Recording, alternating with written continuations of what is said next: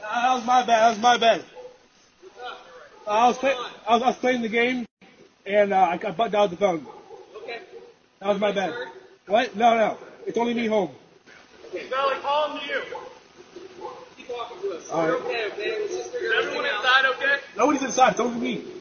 Bring him out. Just keep walking towards us, okay, buddy? What's your name? Elijah. Elijah, okay. Come on. Come up here. You're not hurt or anything like that? All right. You're definitely going to bend in there.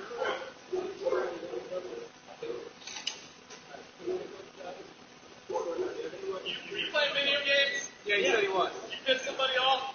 I was playing Rainbow Six Siege inside. What'd you say when you're on the phone? I didn't get swatted.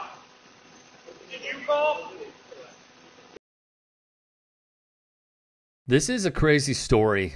In this video is a gamer who played Tom Clancy's Rainbow Six Siege. Now here is what we know, okay? Apparently from this person's friend, they posted this.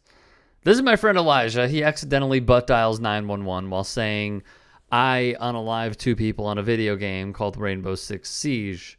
I was in an Xbox party. While this happened, they had ARs to his noggin.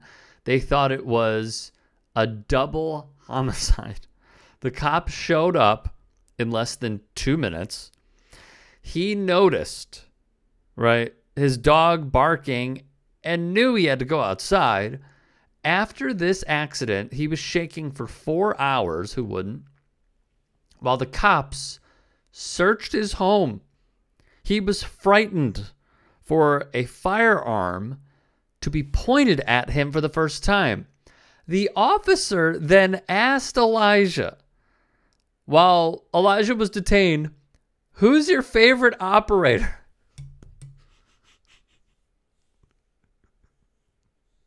Here's the thing. It's fun and all, but it could also be a tactic of that police officers or SWAT, what have you, just to make sure he knows anything about the game. Honestly, we've gone over so many videos of like, be careful what you say to cops. You don't really want to, I know this guy's innocent, but like, you don't really want to, I think innocent. You don't really want to like give them too much information and divulge too much. As cute as this may be, it could also be a tactic to make sure this guy knows what he's talking about. IGN would write, Elijah's misfortune is reminiscent of those suffered by famous video game streamers who fell victim to swatting, an illegal offense where people call in fake reports to the police.